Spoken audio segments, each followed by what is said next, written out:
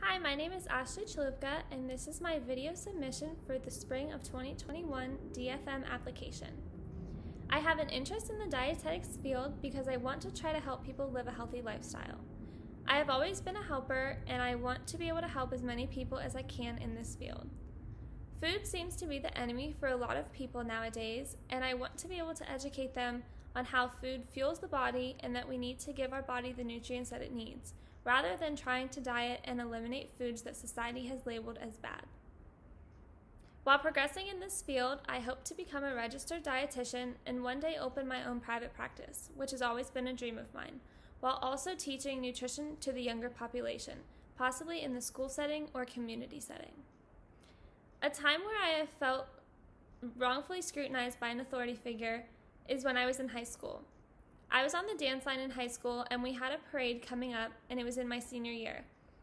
I was going on a family trip over the weekend of the parade, so I wasn't able to make it, and I told my advisor ahead of time so she knew. She said it was fine for me to go on my trip, and I wouldn't be punished by missing it.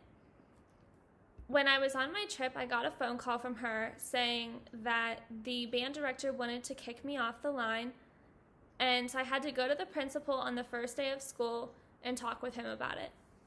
After talking with him, he told me that I would only be benched for one game rather than getting kicked off the line, which was good for me, and I'm now looking back on it, I'm really glad I went and talked to him rather than going straight to the band director, because I feel as if I would have been more upset if I went straight to the band director rather than going to the principal.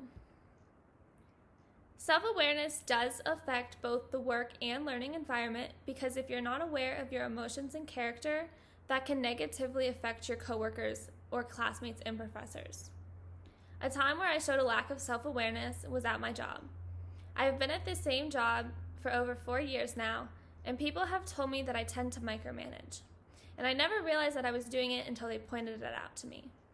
I was so set on the fact that we have to get everything done, and for that to happen, everyone has to help out. And I didn't realize that I was micromanaging. It has affected my future decision making because I've realized that I need to work with my coworkers or classmates, depending on the setting, as a team rather than try to tell them what to do, because that only makes it harder on them. Thank you for watching this video and considering my application.